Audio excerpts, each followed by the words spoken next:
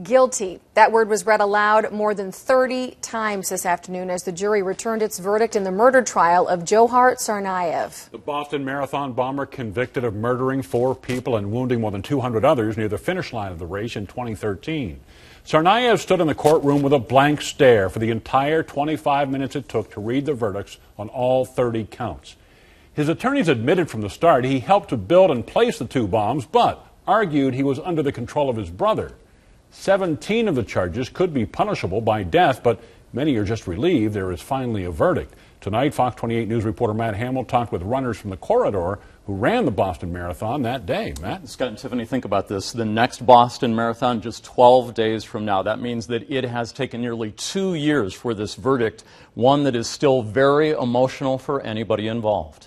It was actually louder than you would expect.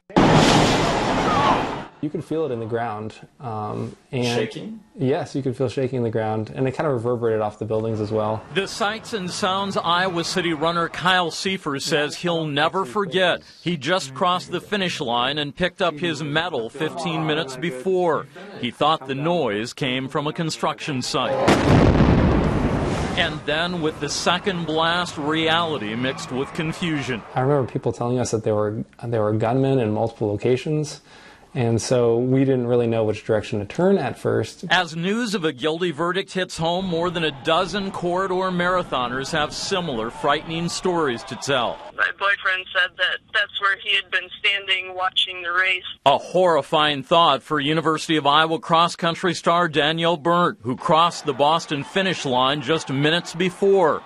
As corridor runners remember the victims that day, Danielle says it really helps to hear the verdict. I felt pretty relieved that it's getting closer to being over, and I'm glad he was found guilty. We're confident that caught the right guy. And Kyle says remembering how Boston stayed strong has him planning to run again next year. I'm looking forward to it. I don't think this has really changed anything about the Boston Marathon.